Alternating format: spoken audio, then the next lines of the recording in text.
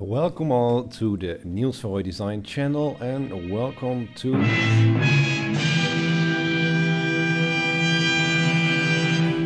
quite a face, the new BMW M3.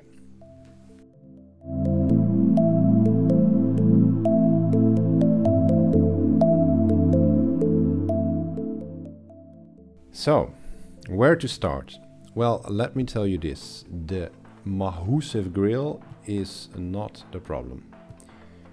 Let's have a look at the proportional statement of the 3 Series and compare that to the outgoing model. Because to go into the future, one first has to understand the past, and the 3 Series has a fantastic heritage. It's a brand on its own, and it consists of many pieces of design DNA that came over the years, but have truly made the 3 Series and now the 4 Series as well into an icon. The 4 obviously is the coupe version of the 3 Series, not just the coupe but also the convertible, and then there's the 4-door coupe. The name to me is already a bit of an issue. I'm not a marketing guy, I'm just a car designer, but when there's like an E30 M3 standing next to the current M3, a sedan and not a coupe anymore, because the coupe now is a 4 Series, a chaos. But anyway, I'm sure there are some brilliant marketing guys that thought, you know, a 4 is more expensive than a 3, so we will have to name the coupe 4.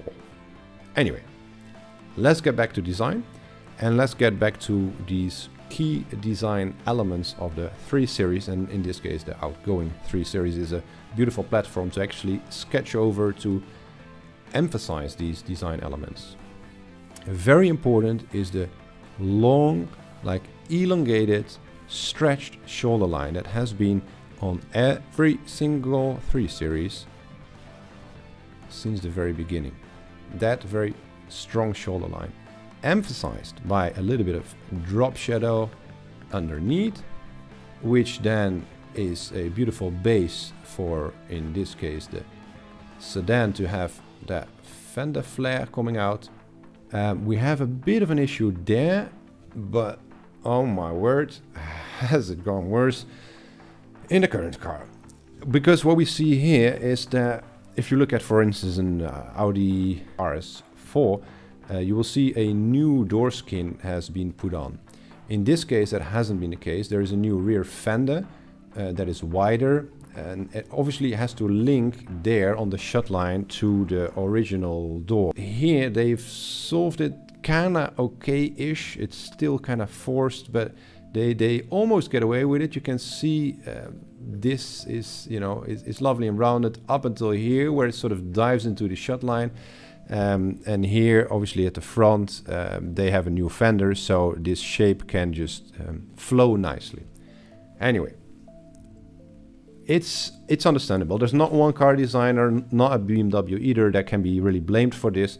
There's not one car designer that wants it like this, but it's the bean counters, those that talk about the money, that say, well, we're not gonna do a new door skin. Anyway, so apart from that, a lovely piece of design, great surfacing, a great skin. A very important piece of design here, the so-called Hofmeister kink. Mr. Hofmeister was a car designer at BMW, introduced this to the BMW brand in the 70s, and since then it has been on every single car ever produced by the brand. The X series, so the X5 for instance, the big SUVs have it, the Tourings, so the station cars of BMW, the sedans, the coupes. Really lovely piece of design and a part of the BMW brand DNA. Well executed here as well, running into the shut line of the door. You know, a well-proportioned car, the lovely L-shaped taillights here, a typical BMW design element.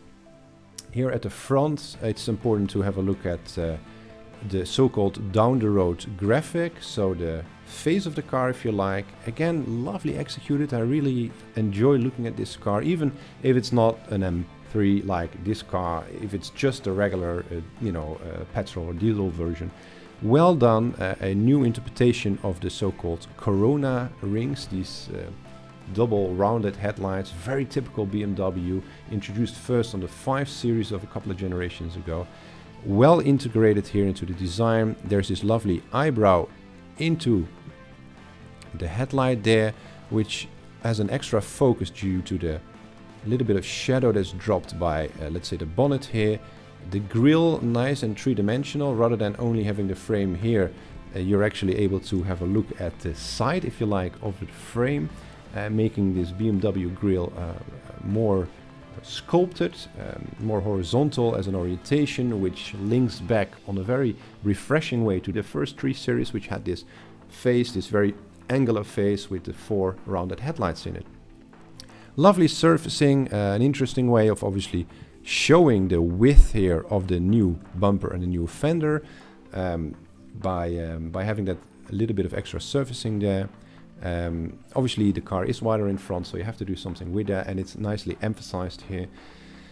Just a lovely piece of sculpture, a lovely piece of car design. Let's have a look at the side view of the new car compared to the outgoing car. And I put them right on top of each other just to show you what we actually see. And you know, I just it's not much you can say, right? I mean, the Hofmeister is gone. I mean, what on earth is that? There's some sort of arrow shape in there, so it breaks here, it breaks there, and it breaks there. Yeah, sure, then there's a flow there, but remember how we discussed this surfacing issue here at the back. I mean, what on earth is going on here? Yeah, sure, this flow is there, but then here, I mean, wow, this is some twisted. There's a massive bulge here. Of course, it's running around nicely there, but I mean, just look at this, unbelievable. Anyway, and it doesn't just stop there. You know, they didn't just delete the most important piece of design ever done for BMW, the Hofmeister. They ruined the surfacing too. Sure, there is a line there which goes more or less from the front to the back, but it's not that obvious. What is way more obvious is the fact that there is not just that line, but there is this line. This is way harder. Then this one is way harder too, which then stops here. So then there is this line here, which just goes into the rear bumper shut line. There is this line, very obvious, so it's harsh in there. And then there's this surfacing here. BMW has said that they wanted to show more precision in the surfacing, in the skin, a more refined way of developing it. But I mean, the whole theme of a 3 Series is gone. What made the 3 Series has been deleted. Sure, one has to innovate. Sure, one has to push forwards. And Mr. Chris Bangle has done that, I think, brilliantly well with his take on what a 3 Series could be. So there is always room for improvement. There is always room for a new original idea, and BMW has to push the boundaries. They are a brand that is not safe like Audi or Mercedes-Benz is in that sense. They are pushing hard on their own design DNA. They're brave, but the car is a chaos, you know. I mean, there's so much going on, and the same goes for the rear ends. A rear 3/4 view here, and there is so much stuff going on, so much little highlights that are stopping here. And of course I understand it's because of this is trying to influence that, but look at the amount of weird stuff being added on that car. You know, this is super hard, super square, has nothing to do with the form language, everything underneath here, with what is going on there. And this softness doesn't really link to this either. Well, we've got the L-shaped taillights here, fair enough. Pretty interesting and more three-dimensional, more sculpted way of looking at that. You know, sure. try to say something positive here, but this line that just comes from nowhere and goes into nowhere and has no historical significance. And look at what's happening here with the highlights. And see how hard this is. Anyway, not ideal, not ideal. You know, this is clear now that the design strategy at BMW is what is lacking.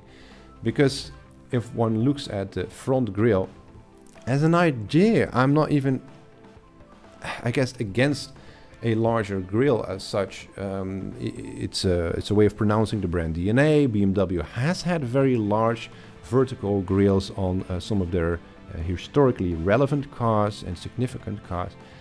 But this is just so underdeveloped. It's so harsh. The surface treatments here at the bottom, how it the lower grille, let's say, or frame, they call it a frameless grille, but well, whatever you want to call this then, is hitting the bottom spoiler. It's so crude, it's so underdeveloped, and it's such a mess. And you know, the outline, for instance, so the graphic of the headlight, in no way at all is influenced or informed by the outline of the grille there, or the other way around. You know, looking back at this car, this is one world, right? This is one piece of design, as if it has organically grown, basically. This is understandable. Every shape, every volume, every single material relates to the other material. It's just not the case looking at the new car. I mean, you see the differences, right? And yet again, that grille is not the issue. The mess, the surfacing is like these graphics here on the bonnet. Why? They have never been in a 3 Series or a 4 Series. They don't do anything else then. Yeah, I mean, I understand what's happening. They're mimicking the shape of the grille into the bonnet, perhaps a new piece of design DNA. But I mean, look at the chaos in the nose, in the surfacing of that front bumper. And why did they ditch these Corona rings? Because they wanted to do something new. Now you can't even recognize a BMW from its headlights anymore. You could do that 20 years ago, but not anymore. How is that progress? I mean, sure, the car has a lot of road presence.